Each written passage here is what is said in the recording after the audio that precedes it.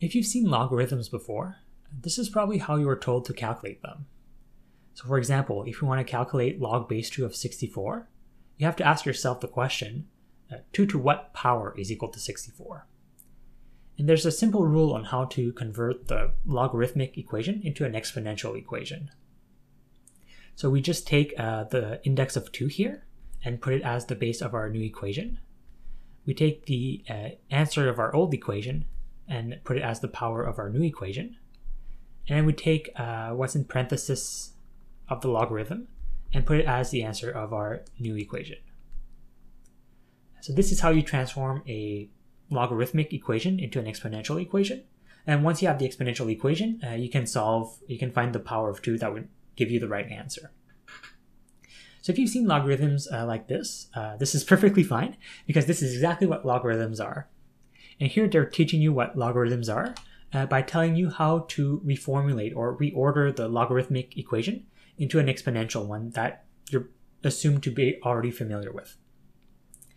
So like I said, this way is perfectly fine, but I'd like to give you another way that ends up being equivalent, puts the emphasis somewhere else. So that might help a bit with your intuition. But before I do that, let's first figure out where logarithms fit with respect to the other operations that we know. Let's first look at addition. So let's say that this morning I had a certain amount of apples, but I forgot how many apples I had. But I do remember that during the day I went to the shop and I bought 3 apples. And now that I'm back home, I can count the apples I have, and I know that I have a total of 7 apples.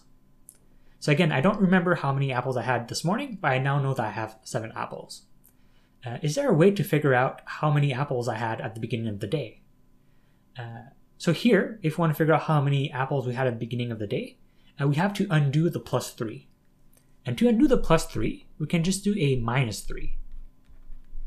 So we get that the number of apples I had this morning is equal to 4. Because the minus 3 undoes the plus 3, we say that subtraction is the inverse of addition. If I want to cancel a plus something, I just have to do minus that thing. Let's now look at multiplication. So again, a similar situation. Let's say I had a secret number, but I forgot what that number is. I just remembered that when I multiply it by 3, that I get 12. Is there a way to figure out what that secret number must be? So again, all we have to do here is we have to undo the times 3. And we can do that by dividing by 3. And we get that the secret number must have been 4. Only 4 would give me a result of 12 if I multiplied by 3. So here, because division undoes multiplication, we say that division is the inverse of multiplication. So thinking about division this way also kind of tells you why we can't divide by 0. Because let's say, again, I had a secret number that I completely forgot, and the only thing I remember is that when I multiply that number by 0, I get 0. Can you figure out what my original number must have been? So here, anything times 0 is equal to 0, so my original number could have been anything. So when we're saying that we can't divide by 0, it's not because the universe is going to explode or anything.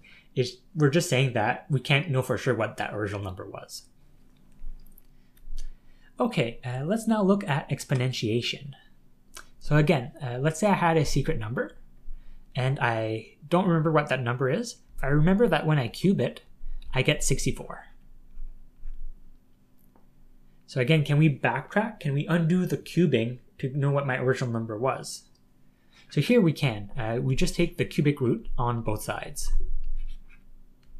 And here we get that my secret number must have been 4. So if we want to undo a power, what we have to do is we have to take the root of that number.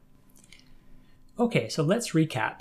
We saw that subtraction cancels with addition, we saw that division cancels with multiplication, and we saw that roots cancels with powers. So we have the 3 basic operations and the inverse for each.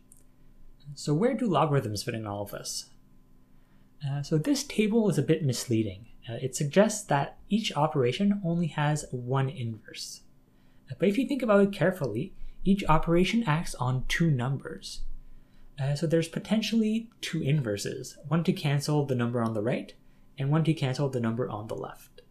So the inverses we found cancel the number on the right. So these are called right inverses. So let's look at this more accurate table here. So like we saw, if I have a secret number and I add 3 to it, and that gives me 7, we can figure out what the secret number must be by canceling the plus 3, by undoing the plus 3 by doing minus 3 on both sides. And we get that the secret number must have been 4. So if I don't know what the secret number is, but I know what I added, then I can undo that and get the original number. But let's change the question a bit. Let's say I know my original number. Let's say I know that my original number is 4, but I forgot what I added to that number, and I know that the answer is 7. Can I still figure out what that secret number is? And here again, we can just do minus 4. Subtraction still works, and that gives us 3. So here, the left inverse also happens to be the right inverse. And that kind of makes sense, right? Because if I know which number I have, but I don't know which number I've added, well, that's the same thing as not knowing which number I have and knowing which number I added. Because a plus b is the same thing as b plus a. Which number is on the left and which number on the right doesn't really matter. So this is why we don't really think of inverses as left and right inverses, because for addition, they're the same thing. And similarly, multiplication is also commutative. A times b is also equal to b times a. So the left inverse for multiplication also happens to be its right inverse. So for both addition and multiplication, there's no difference between the left and right inverses. So that kind of explains why we don't usually make the distinction between the left and right inverse and just call it the inverse. And because addition and multiplication are by far the most common operations, it might give the false belief that all operations only have one inverse. But if we look at exponentiation, we can immediately see that it's not commutative, because if I do 4 to the 3, that gives me 64. But if I do 3 to the 4, that gives me 81. So we can clearly see that for exponentiation, we can't just swap the left and right numbers as we please. We get different results. So here we can potentially have a different left inverse from our right inverse. So let's say I have 4 to the 3. What operation do I need to do to it to cancel the 4 at the base and just get the 3? So as a hint, if I do the 4th root of 4 to the 3, that will not give me 3. So I can't use roots to cancel the base. So based on the topic of this video, you might have figured it out. The answer is logarithms. Logarithms are just the left inverse of exponentiation. That's where they fit with respect to the other operations that we already know. So to recap, if you want to undo a plus 3 on the right, all you have to do is a minus 3. If you want to undo a 4 plus on the left, all you have to do is minus 4. If you want to undo a times 3 on the right, all you have to do is a divide by 3. And if you want to undo a 4 times on the left, all you have to do is divide by 4. If you want to undo a to the power of 3 on the right, all you have to do is to take the cubic root. And if you want to undo a base of 4 on the left, all you have to do is take a log base 4. So the only thing you have to remember about logarithms is that a logarithm cancels with the base. So it doesn't cancel with the power, it just cancels with the base of an exponentiation. So if you have x to the n, and you want to cancel the x, all you have to do is a log base x. So the log will cancel with the base, and you're left with just n. And here I'm going to let you think about that one for yourself, but the inverse of an inverse is back the original operation. Just like the inverse of subtraction is back addition. So if you want to undo the logarithm here, all you have to do is add a base of x. So these two will cancel each other out, and you're left with with n. So thinking about logarithms this way ends up being equivalent to the way we did it at the beginning of the video. It's just that here I put an emphasis on cancellation. I'm telling you what logarithms are by telling you how they cancel with other parts of the equation. So thinking about logarithms this way isn't any better or worse than the other way, but it highlights a different aspect of logarithms, so it may or may not be more intuitive for you. So let's recap. A log base x cancels with a base of x, and a base of x cancels with a log base x. These are the only two things that you need to remember. Let's see how we can use them. So let's say I want to calculate log base 2 of 64, but the only thing I remember is that a log base 2 cancels with a base of 2. So if I want to get rid of my log base 2 here, I need to find a base of 2 somewhere. But the only thing I have is a 64. So what I need to do is I need to rewrite my 64 as a power of 2, and then I'll have a base of 2 to cancel with the log base 2. So what I have to do is I have to ask myself 2 to what power is equal to 64? So you can see I ended up asking exactly the same question as the beginning, but here I feel it's a little bit more motivated. It gives you a reason why you want to ask this question. So let's figure it out. So the first power of 2 is 2, times 2 is 4, times 2 is 8, times 2 is 16, times 2 is 32, times 2 is 64. So 64 is the first, second, third, fourth, fifth, sixth power of 2. So I know that 64 is equal to 2 to the 6. So now that I know that 64 is 2 to the 6, I can just replace this 64 in this expression here. So I have that log base 2 of 64 is the same thing as log base 2 of 2 to the 6. And that's because 2 to the 6 is exactly the same thing as 64. But now I have a log base 2 and I have a base of 2. So I know that these two things just cancel each other, and I'm left with just 6. So I know that my final answer is 6. So let's look at another example. Let's say I have the equation log base 3 of x is equal to 4, and I want to solve for x. So when I want to solve for x, I want to isolate the x. So I want to undo the log base 3 because that's in the way. So all I need to remember is that a base of 3 cancels with a log base 3. So all I need to do is add a base of 3 here. But if I add a base of 3 on the left-hand side, I need to add a base of 3 on the right-hand side as well. So here I get that 3 to the log base 3 of x is equal to 3 to the 4. That's because log base 3 of x is equal to 4. But here, the 3 and the log base 3 cancel each other out, and I'm left with just x is equal to 3 to the 4. And then I can just calculate that. 3 to the 4 is equal to 81. So I've solved for x. But here I just want to note that you could have also solved this using the other way. So if you remember, the way you can change logarithmic equations into exponential equations is you take the index of the log, it becomes your new base.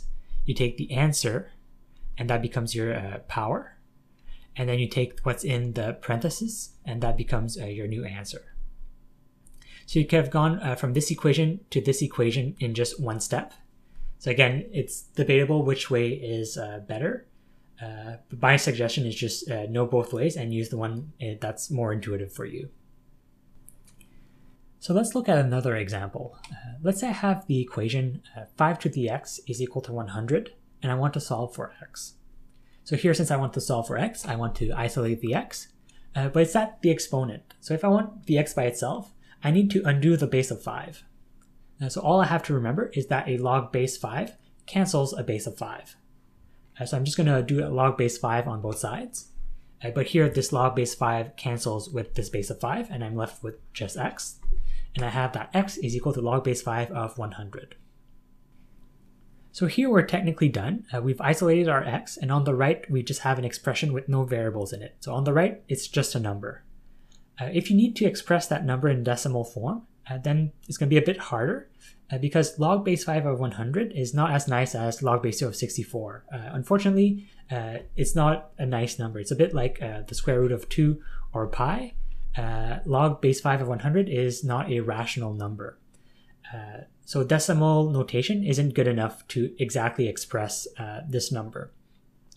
But if you want, you can approximate it using a calculator. So you can just plug that into your calculator and you get that log base 5 of 100 is close to 2.86. Yeah. Oh, and here again, I want to mention that you could have also solved this using the way I showed at the beginning of the video. So remember, if you have a logarithmic equation, you just take the index of the log, it becomes your base. You take the answer, it becomes your power. And you take what's in the parenthesis, and it becomes your answer here. So again, you could have just gone from here to there in a single step. So it's up to you which way you like best. Let's look at another example. So let's say I have the equation log base x of 125 is equal to 3, and I want to solve for x. So here, I really don't like the log base x. I'm not quite sure how to think about it. So I'm going to try to get rid of it, and hopefully that's going to make my equation easier. So all I have to remember is that a base of x cancels a log base x. So I'm going to add a base of x here, but if I add it on the left, I also have to add it on the right. So like I said, I've added a base of x on both sides. But on the left-hand side here, I have x to the log x, so that cancels each other. So I'm left with 125 is equal to x cubed. And then here from there, all I need to do is take the cubic root on both sides, and I just get that x is equal to 5. And again, you could have done this in just one step here. Remember, the index of the log becomes the base. The answer becomes the power. And what's in the parenthesis becomes the new answer. Let's look at a final example. Let's say I want to calculate log base 6 of 18 plus log base 6 of 12. So I know that the log base 6 will cancel with a base of 6, but unfortunately this time 18 is not a nice power of 6. So I won't be able to use that to my advantage. So what I'm going to do instead is I'm going to take advantage of the fact that if you do an operation and then it's inverse, you get the original number back. So what I mean is that if I have x, so if I do an operation, if I do plus 3 and then it's inverse, minus 3, then I get the original number back. But here, this operation I'm going to do is putting a base of 6. So here, if I have x and add a base of 6, and then take a log base 6 of that, then I get my x back. So this is what I'm going to do to this whole expression here. So again, it's okay if it's not clear why I want to do that, just as long as you understand that I can do that. So this is what I get here. So again, I just took this whole expression here, I put it as the exponent with a base of 6, and I just took a log base 6 of all of that to undo the operation I just did, so that everything stays the same. Okay, but now I have 6 to the power of log base 6 of 18 plus log base 6 of 12. So I have 6 to the power of something plus something else. Here, I can use the exponent laws. I know that 6 to the x plus y is just 6 to the x times 6 to the y. So that's what I'm going to do. I'm going to take this 6 to the power of these two things, and I'm just going to do 6 to the log base 6 of 18 times 6 to the log base 6 of 12. So again, I just took these two powers and split it into two exponentials. But now I have 6 to the log base 6 of 18. But here, I know that the base of 6 cancels with the log base 6. So here I can just cancel this here. And similarly for the log base 6 of 12, the base of 6 will just cancel the log base 6. So here I'm left with 18 times 12. So here I end up with log base 6 of 18 times 12. But that, I can just calculate it. That's just 216. But now if I want to calculate the log base 6 of 216, I'm going to have an easier time. Because 6 to the 1 is 6, 6 squared is 36, and 6 cubed is 216. So 216 is just equal to 6 to the 3. So I'm going to make this substitution, and I get that log base 6 of 216 is equal to log base 6 of 6 to the 3. But I know that the log base 6 cancels with the base of 6. So then I'm left with just 3. So that's how you would solve it. If you're familiar with logarithms though, you're probably familiar with log rules as well, which would tell you that you could just go from this step to this step. Because there's a log rule that says that if you're adding two logs together, well, that's the same thing as just one log of the two things multiplied together.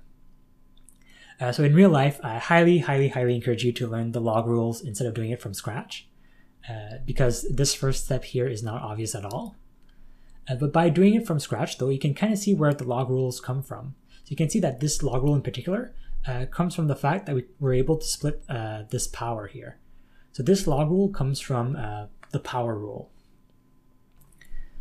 And here as a side note, I find this question interesting because even though we don't know what log base 6 of 18 is exactly, and we don't know what log base 6 of 12 is exactly, we know that when we add them together, we get 3 exactly. So I find that a little bit interesting. So this is all I have for this video. So again, this is just a very, very slightly different way to think about logarithms. It's not game-changing or anything, but it highlights a different aspect of logarithms. So if you found the original way to think of logarithms a bit cumbersome, then hopefully this new way is a bit more intuitive for you. So thanks for watching.